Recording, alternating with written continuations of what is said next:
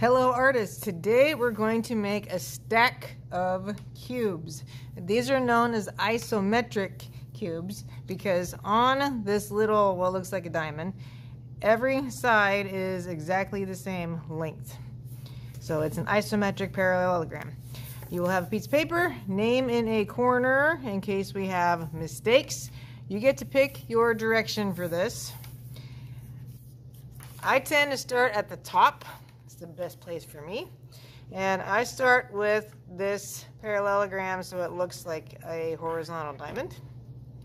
So I'm going to put it pretty close to the top and trace. And slow and steady wins the race. You want your tracing to be really precise when you do this. Now I take this exact same object and I'm just going to turn it. And if I line it up, look at that. It matches the corners. And so because I have it right on the edge, I only have to trace part of it. Turn it again. I'm only tracing part of it. It should match up with the vertices of your first object. Cube number 1 done. So more cubes.